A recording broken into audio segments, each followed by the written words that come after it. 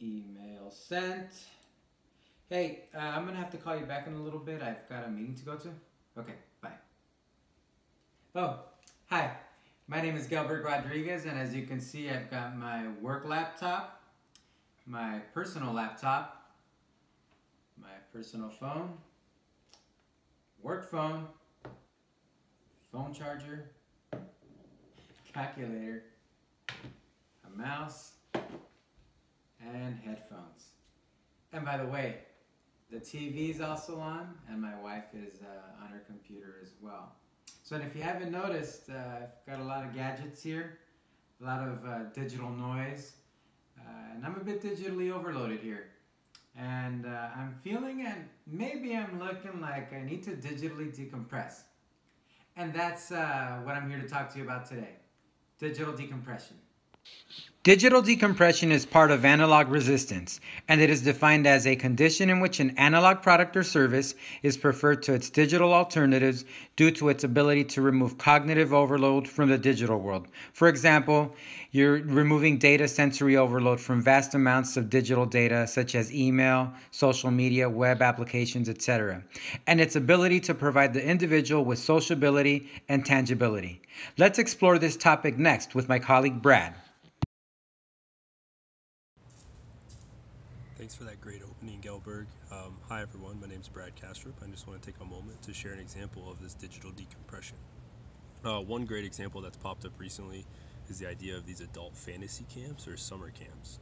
One example, Camp No Counselors, allows adults to step away, put down their digital devices, and go experience camp like like we're children, with all the perks of being an adult, such as dance clubs and of course alcoholic beverages.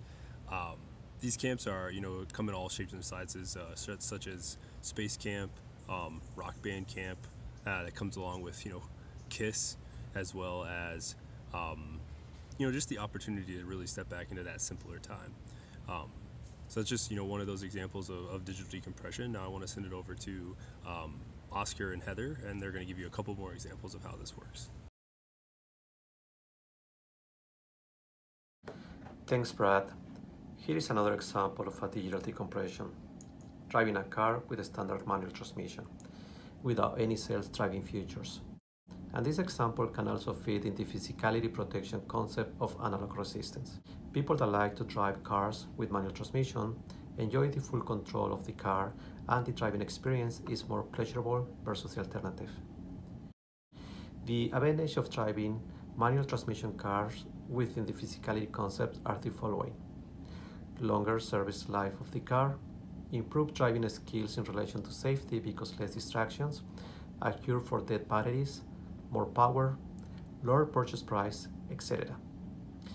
Other advantages within the protection concept are that these kind of cars cannot be hacked because of the lack of digital features, and it is less likely that these kind of cars can get stolen in the US.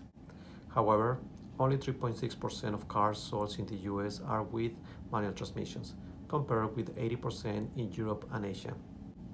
Besides the physicality and protection, we have digital decompression, which provides the driver with the ability to just focus on the road and their immediate surrounding without the clutter of technology.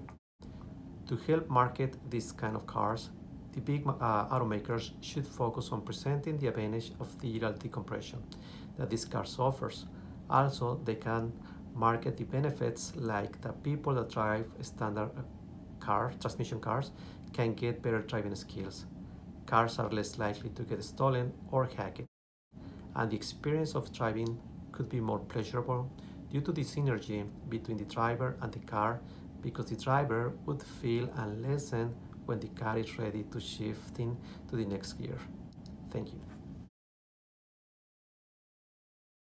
Thank you for the examples, Oscar and Heather. Here are 3 key things to know about digital decompression and its benefits. First, health benefits from digital decompression. Apple and other digital companies are offering ways to understand and curb the addiction to digital products, more specifically phone addiction. They do this by increasing awareness, tracking, and showing the amount of time spent on your phones and specific apps, providing a weekly summary. Apple also has a do not disturb function during the times you sleep or while driving. There is also ongoing research and more data of how constant use of several digital devices affect our health. Second, hands-on activities provide self-fulfillment. Activities like camping, making tools, or starting a fire without the aid of technology provide a unique sense of fulfillment and a disconnect from the digital that comes from the valuable know-how to be self-sufficient. These activities not only disconnect us from the addiction and constant reliance in technology, but also help us socialize in person rather than in the isolation of a digital environment. And finally, leverage old-school technology. Advances in technology, availability, and increased reliability has made our society over-dependent of it. Planes went from analog to fly-by-wire. Digital screens use satellite-based global positioning systems. But in case of emergencies, or even if your batteries run out, old-school analog tools that are not power-dependent like maps and compasses are extremely important and can even help you survive in life or death situations.